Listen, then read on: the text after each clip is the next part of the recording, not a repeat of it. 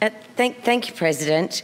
Yes, and I'd rise briefly to speak to Mr Grimley's motion. And, I think it's interesting having this motion coming off the back of the debate that we held yesterday, which really talked about the very pointy end of sex crimes. And, I know I said yesterday that the way, how do we reduce sex crimes? Well, we stop people committing them. And that changes culture. And I know Mr Grimley mentioned this in his introductory remarks to this motion. And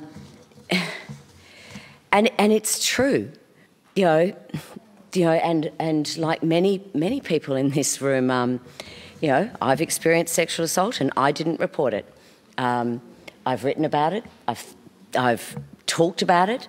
I've been public about it, but I didn't go to the police. And as a young woman, I didn't think that. I felt that shame. I felt all of those things, and so I understand. I understand that we do have these cultural issues around this and that we do see underreporting, and then even when someone reports it, the difficulty of that going forward. And attitudes do need to change. And as Mr Grimley said, listening to that police officer on that radio station, when someone's first question is, what was she doing out there? And the question is, why were those people raping a young woman? That was the question. It wasn't what she was doing there. And that was the same question for me, although I know I questioned what could I have done something to change those circumstances? So I agree that this needs to change. My concern with this is, and the reason that I'm troubled with this, but I can't actually support this motion, is I feel that what we're seeing here is a backdoor, a Trojan horse to a national public register for sex offenders. Now, I have no doubt, and I look forward to hearing Mr Grimley assure me that this is not what he is saying, and like him, I am passionate on reducing sex offending, but even seeing Mr Hinch in social media, when we even talk about things like sex offender information inquiries, Mr Hinch's response to that is, that's why we need a public register.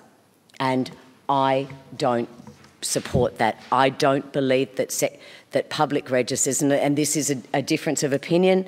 I appreciate that. I also believe that there is very good empirical data that says that public registers do not reduce offending. In fact, they increase it. They increase recidivism.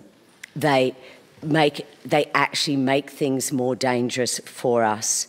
And I really feel that in the way that this is mentioned, and I know I appreciate Mr O'Donoghue's amendments to this. I appreciate that Mr Grimley did let us know that while this information would be centralised, and publicly available, it would be anonymous, and it would be made anonymous, and I accept that, but I still feel that this is a Trojan horse, and it is a thinly veiled access to a public sex offender register.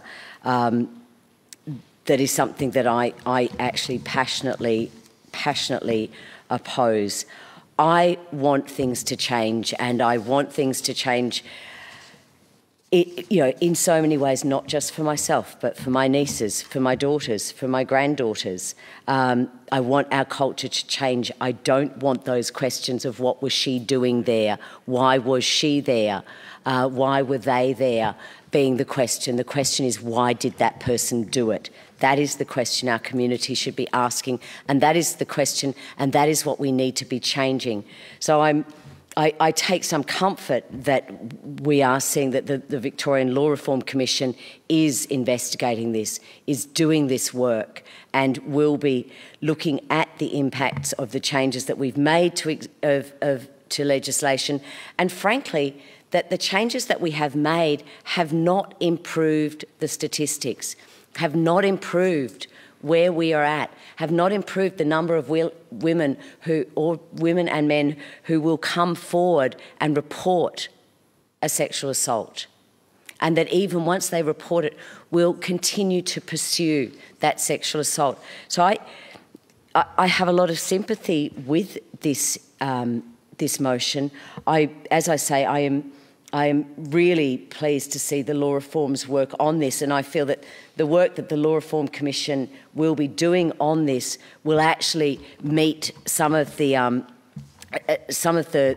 calls that this motion asks for, that we look at why it's not working, why our system does not work for the victims of sexual assault. And it was a conversation that we all had passionately and respectfully, which was very pleasing to see, to the most part, respectfully yesterday, around the victims. And yesterday was about letting them speak. Today we're discussing about, if we were to take this on its face value, we were to discuss how we learn more. And I think this is what the Victorian Law Reform Commission will do. It will do the work that Mr Grimley is asking for the government to do.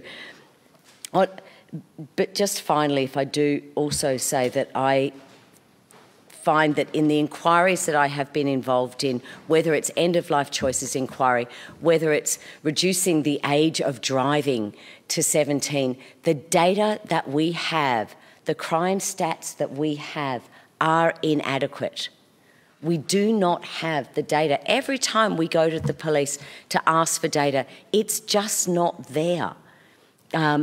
And I certainly think that there is an issue in data collection, and I certainly think that we don't have that. We have not got that right, and we need to do that. I look at the terms of reference for the VLRC's inquiry into improving the response of the justice system to sex offences, and I see that that is actually part of their terms of reference. So unfortunately, I can't support the motion today, but I hope that that I live to the day that sex offending is rare and reported 100%.